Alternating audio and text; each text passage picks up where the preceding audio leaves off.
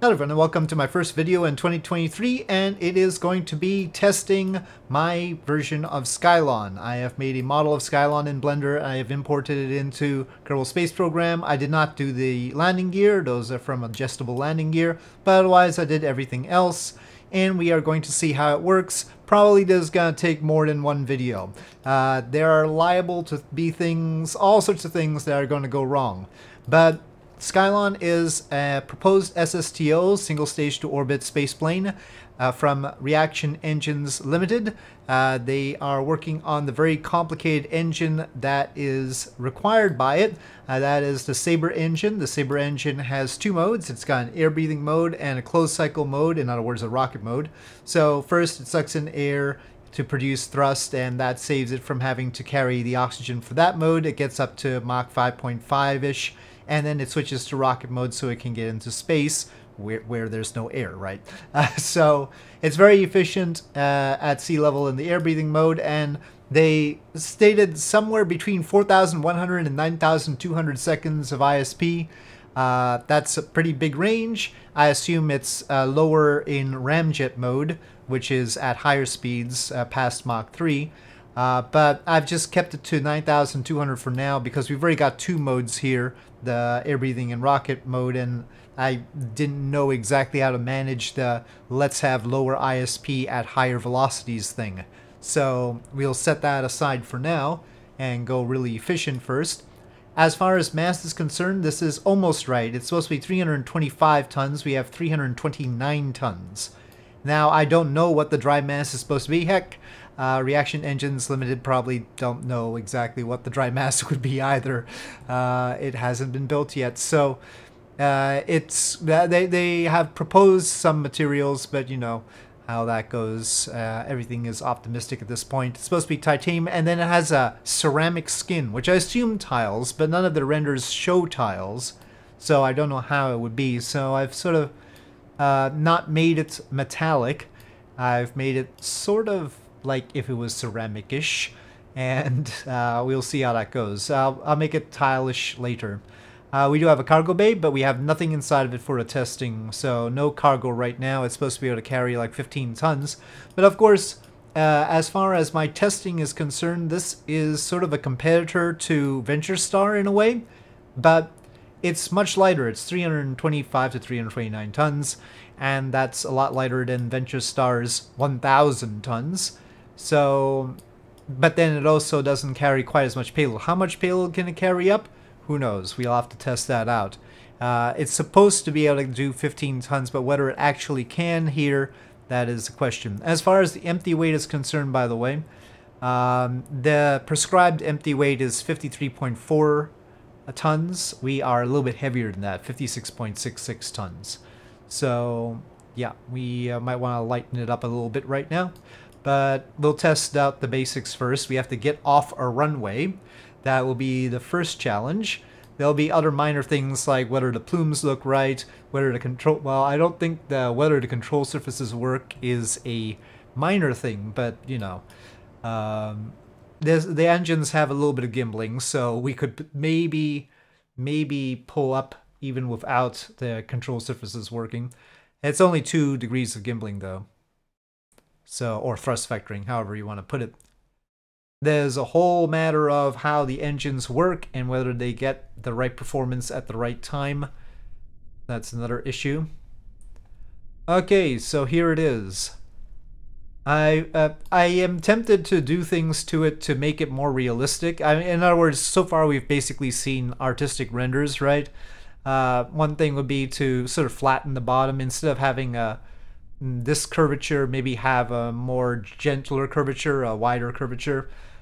Basically keep it flatter and sort of mold the wings a little bit better into the body. Oh, I forgot to tilt the wings up. Hold on, let me pull that back in.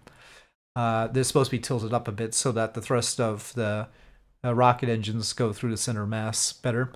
But initially they had the jet engines having a tilted down rear end, but they don't have that on their website anymore. I based this on what they had on their website as far as what it looks like. Probably 10 degrees. It's 5 degrees per tick when you've got shift held down. Okay, the landing gear is a little bit unsightly, but we'll just deal with that for now. It's attached to the body, not the wings, so that's why I didn't go with it. Alright, let's try that.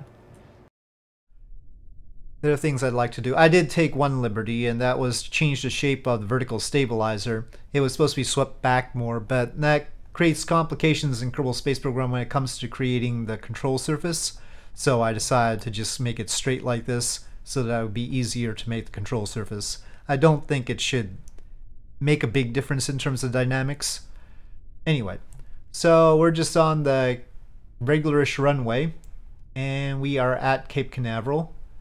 And they said it would require a 5.9 kilometer runway, or 3.7 mile long runway. 155 meter per second, yeah, that's 300 knots.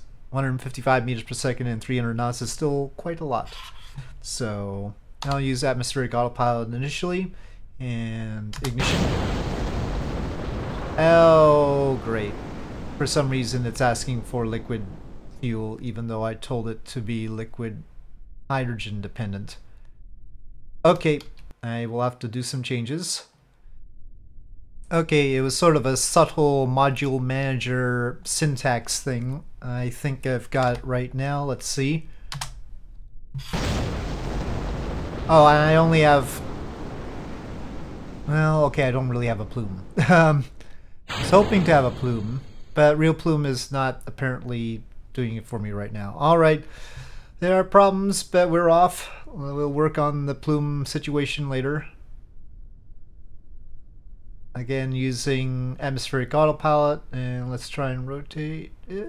I felt like the tail actually helped us go up a little bit there. Okay, but sort of the speed that we're supposed to. Okay, but let's throttle down right now. It was overheating the engine though, that's worrying. But we clearly don't need all the thrust to go up right now.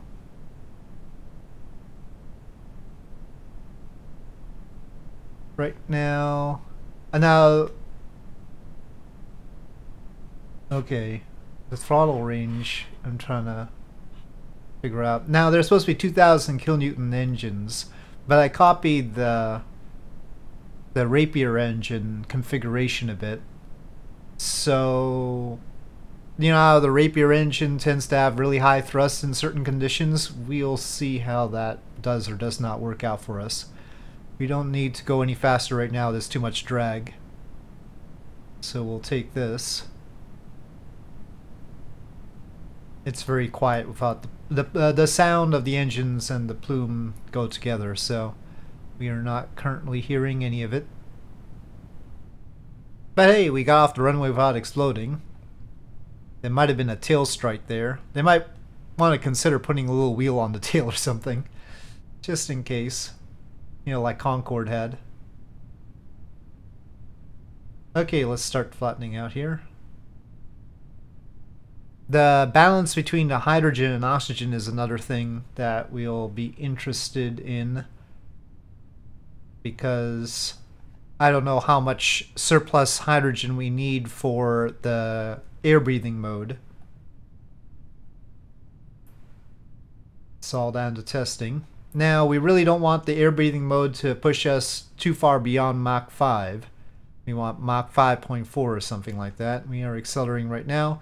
They said they would switch mode at 28.4 kilometers altitude. So we'll see. I'm not using full thrust right now. You can see a huge angle of attack necessary because we frankly don't have much lift from the wings. They are Ferrum Aerospace Research configured wings. Okay, well, our acceleration is slowing down. I'll put on full thrust. Well, I don't want to actually go down, though. We are still accelerating. But eventually it'd be better just to switch to rocket mode and head on up. Yeah. Mach 5.4 seems like a reasonable limit to this. Oh, we're getting some heat too. Okay, I'm gonna pull up.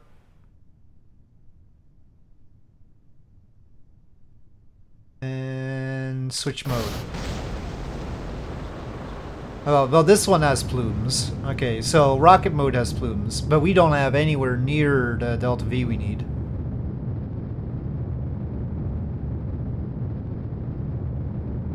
And it's tough to pull up right now. Let me get RCS on, maybe. I'm trying to pull up. I'm gonna switch to SAS. Oh, okay. SAS can definitely pull up. Atmospheric pod didn't want to, I guess. Okay, again, 2,000 kilonewton rated engines. We'll see how much surplus liquid oxygen we have, and that'll tell me how much extra hydrogen to add in. We do have plenty of extra volume to work with here. I'm sort of impressed that it actually got off the runway as it did.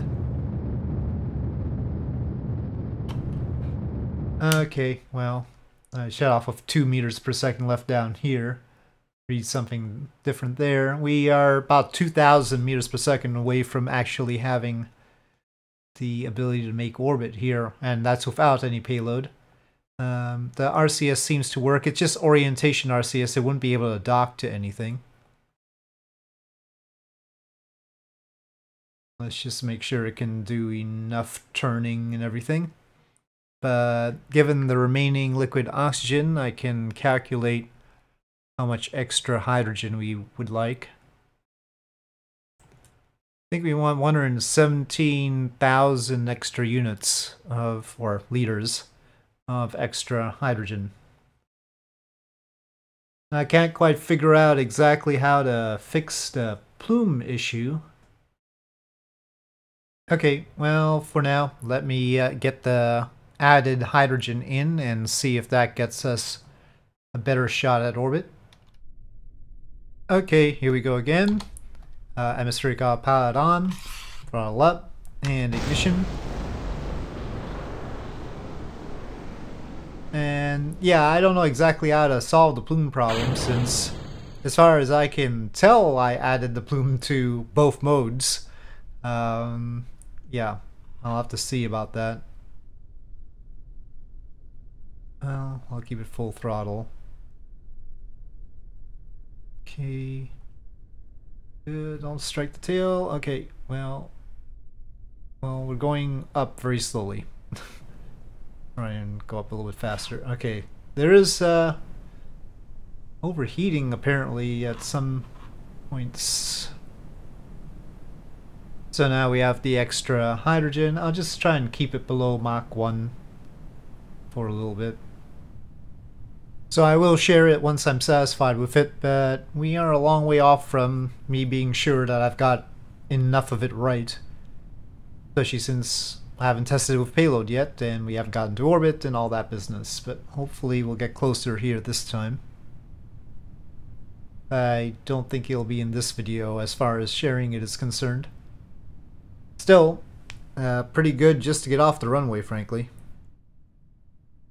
Going down a little bit, but Mach 4. Okay, Mach 5. And switching modes basically when they said they would.